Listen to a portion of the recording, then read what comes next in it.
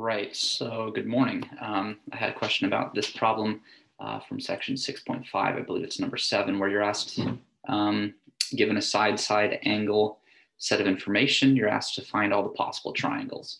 And so the student that asked had this set of sides, 35, 48 for A and C, and the angle 35 degrees for A. And this is in the law of sines section. So right away, what you want to do is you want to set up that law of sines ratio equality. For me, I picked angle C because it's opposite the side that's known, 48. We don't know anything about sides B or the angle B. When you go ahead and rearrange this, you find that sine of C is 48 times sine of 35 over 35. Taking the inverse of that using some calculator. I just used a Google calculator. This inside argument is approximately 0.786619. So taking the sine inverse, you get 51.87. Now here's the step of confusion. So if we think about where we're at in the problem, we've got one angle that's fixed at 35 degrees. And we've just now seen that this angle here, C, is about 51.9.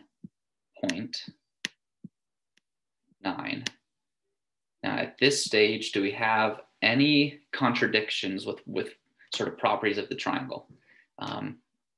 Do all of the angles add up to 180 or more than 180 if we're looking for a contradiction? And the answer is no. All right, so we've only got like some unknown angle B, which could be as little or as much as we want, right? And side length B also is not fixed yet, so we don't know how long it is. So is it possible that there's a third angle B? Well, the answer is yes. So we take 180 and we take away these two angles, 51.9 and the 35.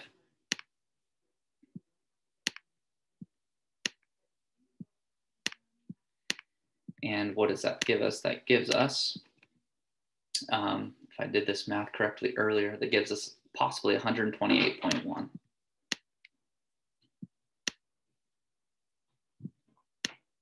Okay, so if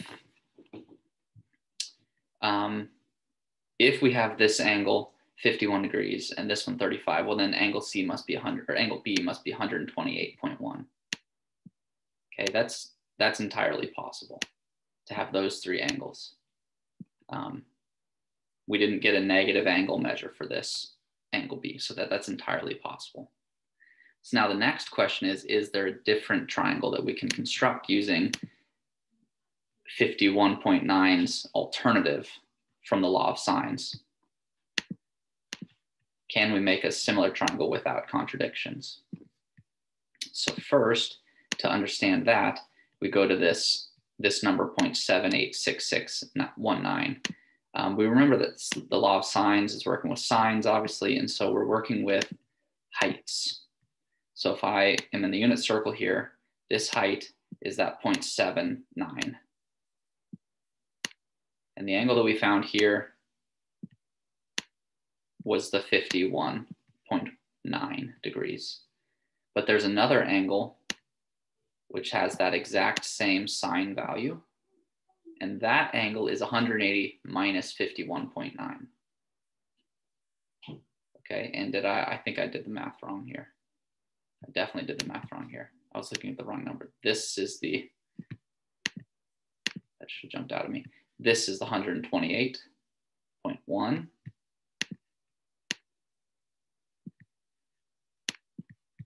And this one is, this one is the 93.1. Sorry, I was referencing my wrong angle. Okay, so this one is the 93.1. We take 180 minus these two, we get that. No contradiction there. That's totally allowed because this is not a negative angle in the interior sum. If we then go to the law of sines and we look at possible other angles for C, because this is what we got from the inverse sine. And we go to this height 0.79. We see there's the 51.9 angle, and there's this other angle, 128.1. Because both of those have that same value. And how do you get that? You take 180 minus 51.9. I don't have the ability to pause or anything. Okay. So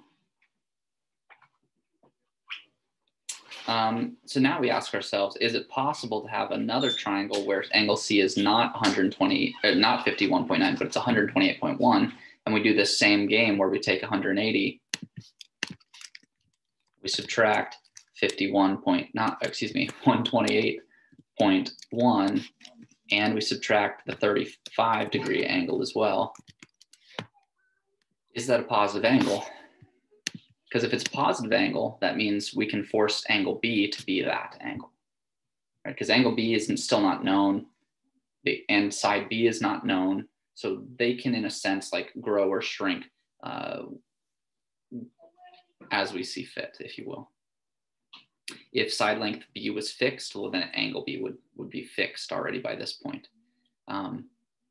Or if angle B were fixed, side length B would be fixed already in the other direction. But because we don't know either, this triangle has the ability to sort of widen out or to slim down, depending on what that inverse is for the angle C.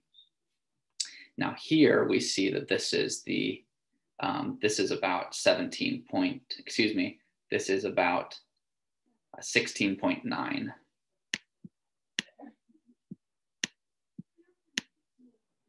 Okay, so this gives us two options for angle B, and it's not just subtraction from 180.